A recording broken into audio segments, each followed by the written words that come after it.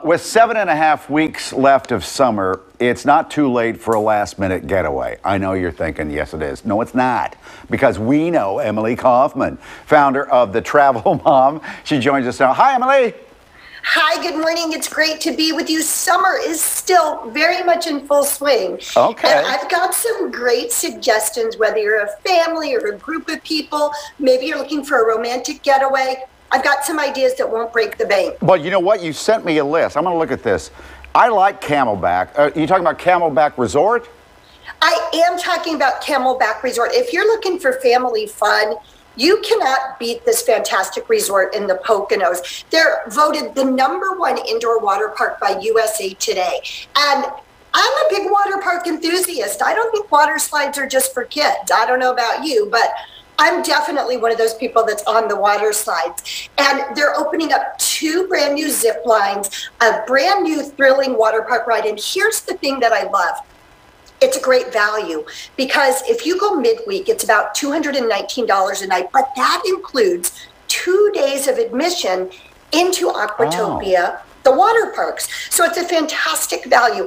And let's say you want to be outdoors, adjacent to them is Blue Mountain, and you want to camp or glamp, you can get out there. They've got a bungee trampoline system. They've got biking trails, ropes courses, truly something for every type of family in the Poconos. Is that the same thing as Camelback Beach? Because we're kind of looking at that beach video there. Yep, it's all the same. It's the same thing, the same resort, the same easy escape.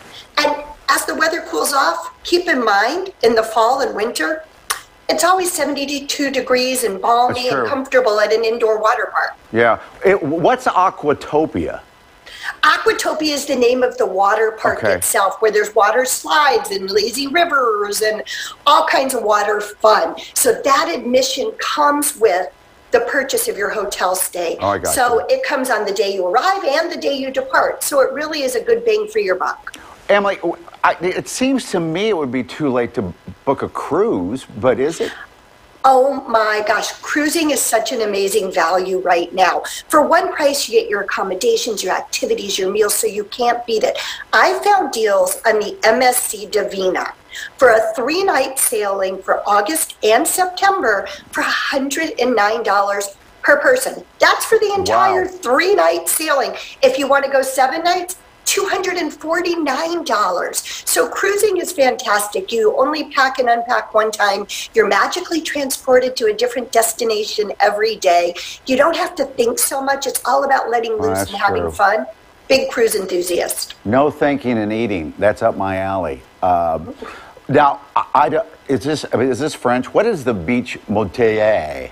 Oh, that was very fancy French. You almost got it. Yes.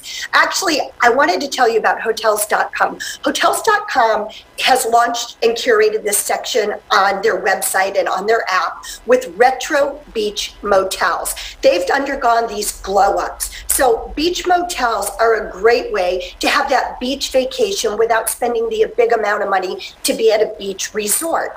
And if you go to hotels.com/beach motel, they are looking for somebody to be the reviewer of these retro beach motels.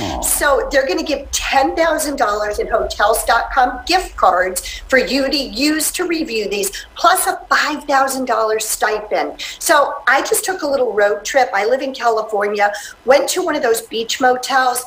It was so beautiful. They really have so much to offer. They had complimentary breakfast. They had bikes I could ride. So we'd consider maybe that beach motel trip. That's fun. I like the retro look of some of those, too. Yeah, they're really fun.